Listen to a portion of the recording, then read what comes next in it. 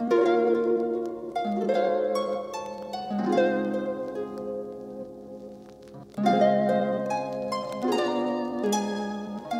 guys, Spudd here, and today I'm going to be showing you how to vertically mount almost any GPU in 2023. I did a video like this a few years back when I vertically mounted my 3080 using a kit from Fantex, but today we're going to be mounting this beast of a card, the RTX 4080, using the vertical graphics card holder kit V3 from Coolermaster. So let's dive in.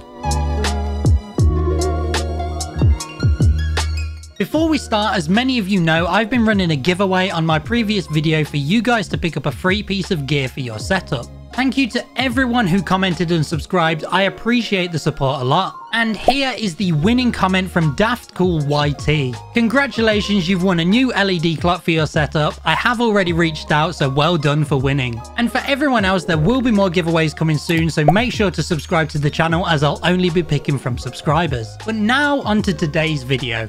So here we have the vertical graphics card holder kit V3 from Coolermaster. I actually picked this up when I discovered that this giant 4080 from Accelerate Gaming wouldn't actually fit horizontally into my PC build, which is housed in the Antec P120 crystal case. Due to the power supply being located at the top of the case, the only place to fit a 360mm radiator is on the side, and as you can see, my current 3070 Ti was the perfect size to squeeze in next to it, but this gigantic 4080 just cannot fit. And that's where this vertical kit comes in. Now, as you can see, the kit is compatible with ATX and MATX cases and includes a PCIe 4.0 riser cable as well. Opening up the box, inside we have an instruction manual, the PCIe riser cable, which as I mentioned is 4.0, some mounting screws, and then we finally have the bracket assembly. This is a sizable and very sturdy looking bracket, which is great for bigger, more recent GPUs, and this new V3 version is also compatible with all ATX and MATX cases. What's also cool about this particular one is if I unscrew this, you can actually adjust the back portion to sit the GPU wherever you like for better motherboard access or cooling.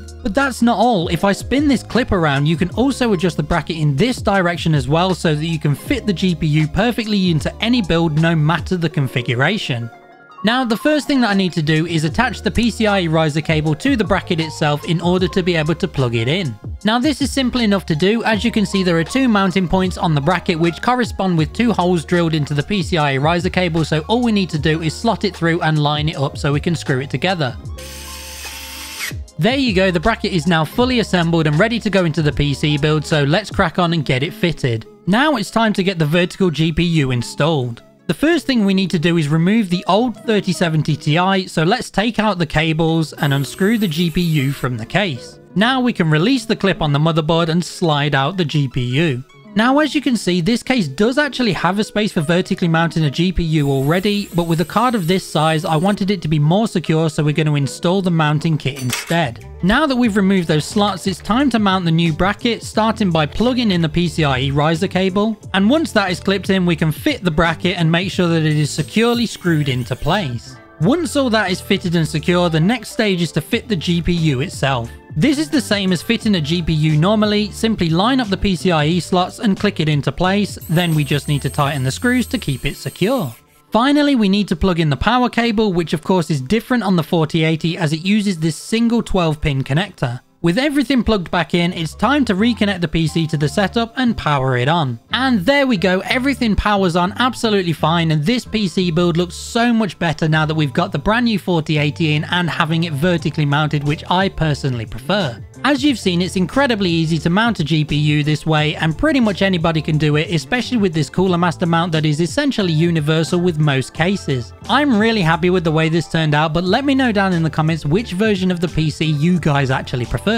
Thank you guys so much for watching today's video. I hope you found it entertaining and helpful, and if you did, please make sure to drop a like as it helps support the channel, and don't forget to subscribe for all the upcoming content. If you have any questions, you can drop them in the comments or join my Discord server, which is linked in the description. I'll be back next week with another video, but if you can't wait that long, I have daily content over on my TikTok and Instagram pages, and I'll either see you there or back here for the next video. See you later. Say hello. Say hello. Oh, look at that. Look at that smile.